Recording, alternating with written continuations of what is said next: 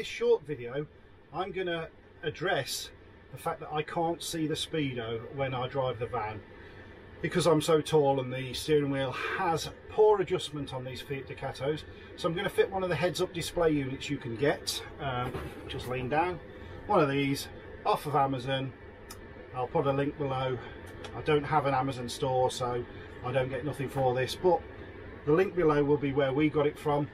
There's loads of YouTubers that have done this. I'm just putting it on simply because not all the YouTubers that have done this you follow, if you get me. Right, so in the box we get some plastic film, presumably, I'm guessing, haven't even read the instructions. You can stick that on your windscreen and it makes the display better, I guess. That looks like an adhesive pad of some kind. Instructions, which as we know are for quitters. A USB to a different type of connection. I don't think that's a type C. Anyway, micro USB, whatever it is. Don't know what that's for. Because maybe you can power it off something else if you used it as something else. Again, we're just interested. It's going to power off the OBD. And there's the unit itself.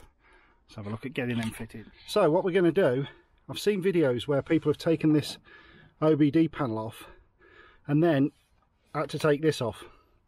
So I'm just going to take it off in one. It's two little Torx bolts. I think they're about T25 by the looks of it. And then this whole front panel should come off and we'll get access to the port.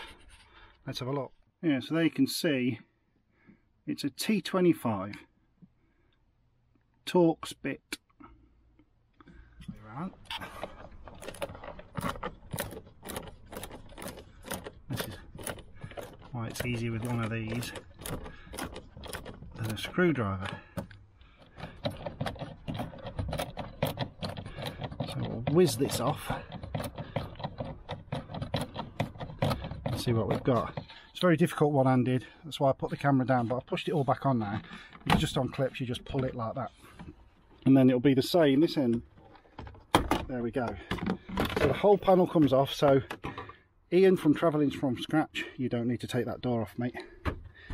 So there we can see what's called the OBD port. This stands for onboard diagnostics. This is where you plug a code reader in, and that actually talks to the ECU on the vehicle, downloads any fault codes that have been in it, etc, etc. But also it works the other way, in that you can take readings from it. So the head-up display will plug into there and basically display whatever the ECU is telling it, in which case we want to do speed, but you can do RPM, engine temperature, etc, etc. There's all different settings on the unit. We're only interested in speed for now. So I'm going to plug the unit into there, run the wire in and hide it up the side there. Shouldn't take more than 5 minutes. Okay, with the wire unwrapped, the OBD will only go in one way. It's a certain shape. I don't know if the camera's picking it up, but it's that shape and it will only go in that way by the looks of it. We're in. So that's connected up to the vehicle now. I'm now going to route this wire somewhere neatly, as I say, up the side. I cannot hold the camera and do that, so I'll come back to you. Right, there you go. So this is really flexible. You can see, you can just push your finger in here. You haven't got to take anything out. The cable literally just goes down there. Panel gap's like a British Leyland Allegro. Look at that. So yeah, it's going to go down there. It's already behind the foam. It's coming out at the back there. I'm just going to get it in the position I want it and then push the excess down. I'll just show you this as I put it back together. So basically it just hinges on at the bottom, little clips that hook on, and you see, just hooks on, and then them spider clips there, they literally just push into all the holes. I'm just gonna get it's terrible, there we go, and we're on. Just put the 2 screws back in. Right, I don't know how good you can see that. I can see it perfectly on the screen. It's running a diagnostic now. It's like, that's the voltage. I've just turned the ignition on and off to boot it up, and it's obviously, because it's had the glow plugs on, it's dropped below 12 volts. but the position that that's in there, although it's a slightly jaunty angle there, it's actually level in the screen. I don't want it directly in front of me. I think that's just about right there, so I'm going to permanently stick that down and hide the wiring. There you go then, that's in my permanent position. I'm not sure I'm going to keep that little, I've just put a little cable tie holder there just to stop me knocking the wire if I open the blinds. Like I say, I've got the engine running now, and that is perfect for me. You probably can't see that, or if you can, it's really, really dim, but I don't think there's any need for the reflective pads or anything like that. I think we just leave it as is and see how we go. There we go then, so that should make a great difference to me. I'll just try and show you from my point of view, the light, I'm pointing the camera down now, you can see the speedo, so if you're short, you can actually see what speed you're going. I'll put it up to my eye line now, and I get that. I can see 10 mile an hour and then probably 70.